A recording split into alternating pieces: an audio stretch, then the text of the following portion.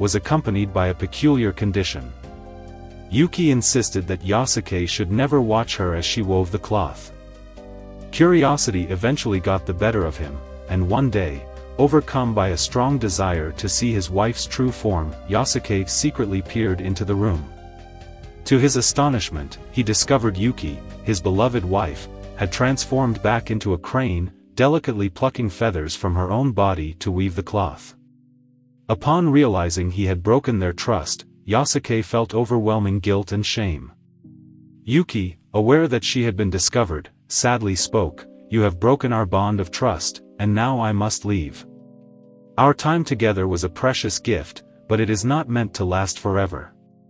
With those words, she spread her wings and flew away, leaving Yasuke behind, filled with remorse and longing. From that day forward, Yasuke spent his days longing for Yuki's return,